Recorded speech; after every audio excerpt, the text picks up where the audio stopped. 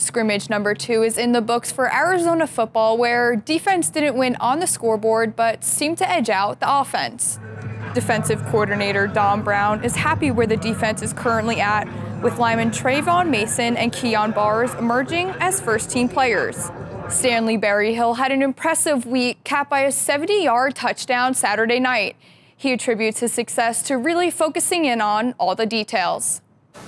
Just trying to learn the offense, really. I mean, it's good to make good plays, but I make mistakes here and there, so just trying to learn the offense the best I can and help other players learn it if they're struggling a little bit. We have a lot of condensed formations, as you noticed, a lot of motioning. We're not in spread. We play with a tight end, but I would say that's the biggest difference. We get to run in space a little bit more, a lot of misdirection stuff, so it's good that way. Yeah, option route, we do this a lot in practice. I knew the hit was coming. I didn't know I was going to stay up, so when I stayed up, I saw a lot of green, and I just took off. Try not to get caught. Just pay attention to details. It's not too complicated, but it's not easy either. So you got to just make sure you know the details, because there's a lot of little things that could change one play. It could be the same play, but one little thing could change, and it'll change the whole play. So just really paying attention to details and knowing what's coming and listening in the huddle. You know, you hit it on Trayvon. We got Bars in there. I think those two guys right now are the leaders in the clubhouse. We're kind of fooling around with a couple other guys. Ugo, you know, he's doing some stuff that I think's pretty good. But though you hit it, you got the right two guys. Those two guys are clearly our number ones. And then we've got a battle going on.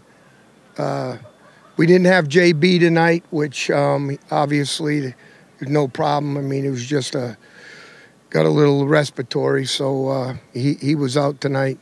But I think Parashan's come along on the outside and really, you know, doing some good things there.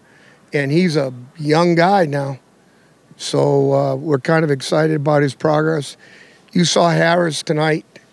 You know, there's a guy, I tease him all the time because I go, how many sacks you have last year?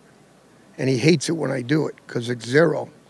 So, you know, tonight you saw him. He was running pretty good in the backfield and had some very good rushers. Really happy with CY. You know, we've moved him into the kind of the semi-hybrid role as the Viper, and you know, really has taken to it really well.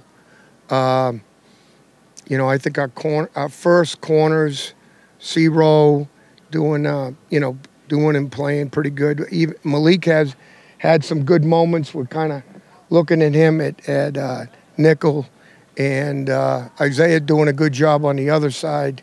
So, you know, happy with that. We feel like we got 3 guys there, and we're trying to develop the 4th. Safety-wise, Jay Wise doing good. Jackson's doing good.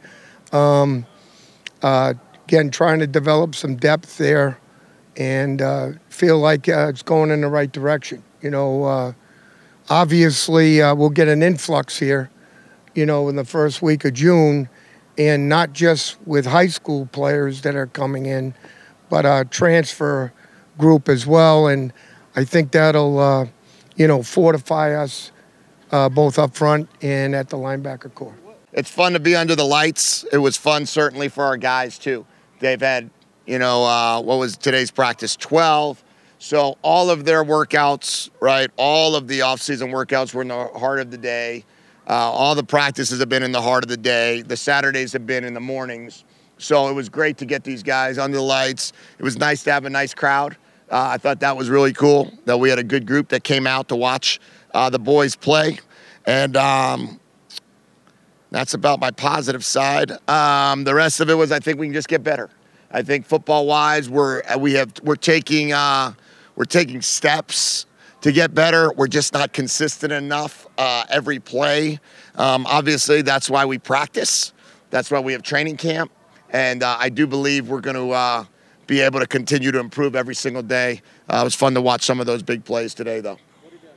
He's made probably statistically the most amount of plays on the positive side and the least amount of plays on the negative side. And what he's been able to do is he's been able to win a lot of his one-on-one matchups, which has been good. You know, the other receivers stepped up tonight. Jamari had a very nice catch here in the end zone.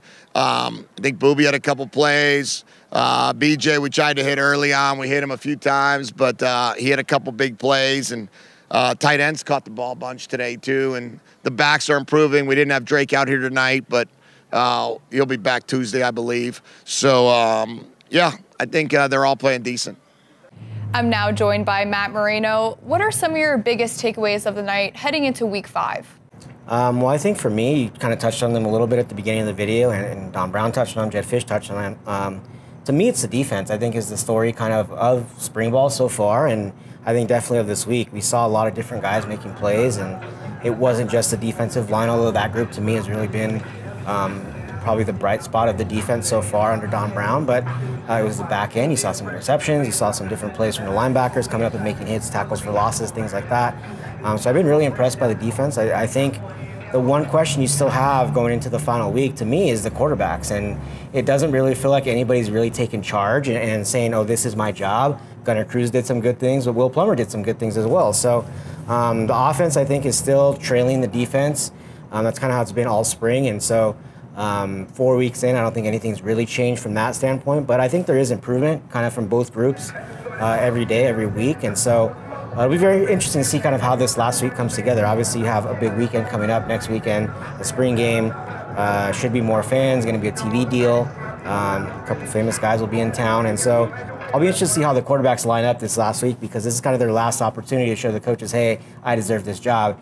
You have Jordan McLeod coming in June from USF. Going to be another kind of wrinkle to this quarterback battle, but so far been really focused on Gunnar Cruz, Will Plummer, two Gilbert guys, in-state guys, but it's tough to say who's ahead right now. I think Gunnar Cruz has probably been the most consistent, but Will Plummer's had some really good moments, and he had some really nice plays today. So overall, I think spring ball is kind of just what it is, and I think that's kind of the vibe we got from the coaches this entire week. They kind of know it's necessary, it's part of the growth process, but I think the things they're really going to start picking apart won't come until later in the summer, and then when you get in a training camp when they know they're going to have to be getting ready for an opponent. So I think for right now, they're fine with the progress. I think they'd like to see, at least judging from what Don Brown and Jed Fish had to say Saturday night, I think they'd like to see more. They didn't really necessarily say that, but just kind of their tone of voice and the vibe they were giving off was, I wish it was a little bit better at this point, but you know, it's a new team. You have a lot of new things you're trying to get done, and so we'll see what happens this last week, but I think they're making progress, and for Arizona, coming off, you know, a 12-game losing streak, any progress is good progress. So I think that's a good thing for Arizona right now. There's only 3 more practices left, and we'll continue to have coverage leading up to next Saturday's spring game. With Matt Moreno for GOAZCATS.com, I'm Kelly Horyczun.